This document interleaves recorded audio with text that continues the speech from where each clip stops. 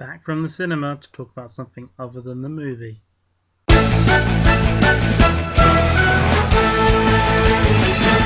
I'm pretty tired right now, so this might be a short video. I went to see The Amazing Spider-Man 2 today.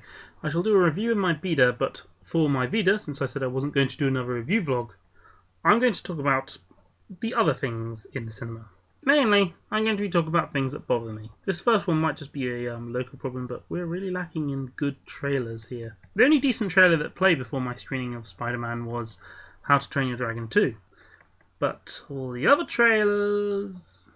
You'd think that for a big movie like this, you'd have the big trailers. You know, I was expecting Guardians of the Galaxy, X-Men Days of Future Past, other big blockbuster films. Instead, I get films like the Postman Pat movie, Tom Cruise in a Gears of War looking film, another Let's Do an Oz sequel movie,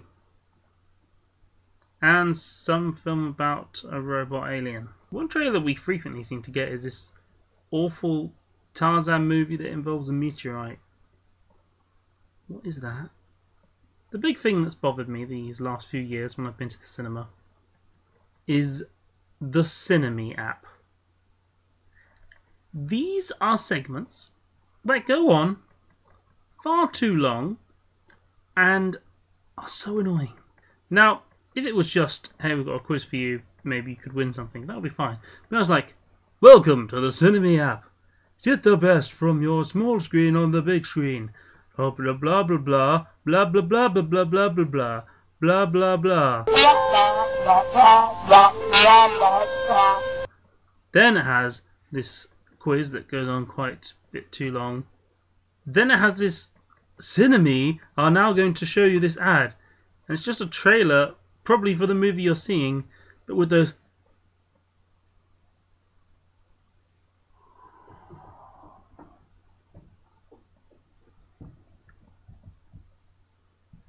reactions. And it's like, enjoy the movie. When I went to see Captain America the Winter Soldier, they did this and also had this really annoying driving CineMe thing. Where there was a person driving and it's like, vote to say which place they're probably going to turn. They turned this way. And this went on way too long. I was like, what is this rubbish? What am I looking at?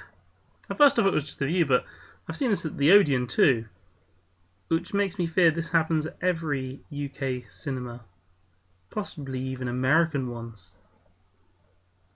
I hate CineMe.